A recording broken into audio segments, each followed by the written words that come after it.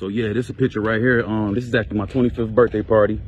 A lot of the homies came through, but good girl PR, my homegirl Nikki, she's still doing her thing. So shout out to you and my Brody Blind, and they set me up a last minute 25th birthday party in New York, bro. That shit was clapping. I swear on life it was, bro. But anyway, the story ain't from that though.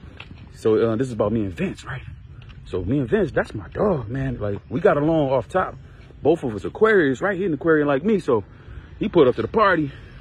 I was drinking that green shit right there, and but he kept, throwing me the whiskey. So that was our thing, you know what I'm saying? Me and him was like, the Whiskey Brothers, some shit like that. So, all right, this is another night. So we driving to, want to say Jersey Girls, man. He picked me up in Edgewater and shit, River Road, bro. We driving down the joint, and Vince was just, Vince funny as shit. So he started telling me about all the little famous chicks. I asked him, like, yo, what famous joints you smashed, bro? I was curious and shit. So he started running down the list. I'm like, damn, you smashed her and her, bro? He like, yeah. I'm like, damn, nigga. All right, shit. So we end up getting the Jersey Girls. This nigga Joe Buttons in there. I'm like, Joey, what's goody, my nigga? I used to fuck with Joe Buttons and Marcus Williams and the niggas and Moe. Back when the niggas was cool. I used to go to Marcus Williams' crib and shit. Niggas be playing the game over there. Joey was cool. That was the homie. Yeah, Joey cool nigga. But anyway, yeah, he was in Sin City with hairy thick ass, right? So me and Vince, we get the little room in the back. We just smashing whiskey. We had this little thing we used to do with each other, like whenever we was ready for another drink, we do some shit like this, like. And that's how it was like the cue to like pull back up. We like, nigga, your cup empty. All right, so long story short, man, we have a good ass time at Jersey Girls. That shit was slizzapping, right? I know I bagged something out of there. V did for sure. We ended up going separate ways though.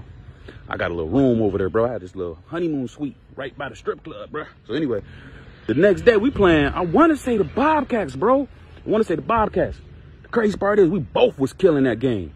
I got in, like this nigga Frank put me in and shit. I'm like, oh, damn, this nigga Lawrence Frank threw me in the game. So he put me in, very first play. I want to say the Bobcats. Don't quote me on that, but anyway, I remember sliding, beating this nigga to the spot. Took a charge, boom, momentum. And then this nigga Vince came down, just jamming on niggas.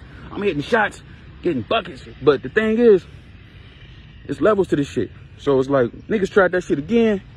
Oh, let's go out again, my nigga. Shit, we out, nigga. We go to New York, go out of shit, party. Noon game. Niggas was trash. I'm just like, damn.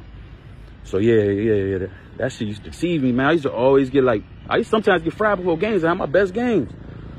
Had it happen like 2 or 3 games in a row. I'm like, oh, hell yeah, nigga. I'm on my AI shit, nigga. We get fried before games. And then, nigga, you get sit down to B-League, nigga, for 4, 5, 6 games, nigga.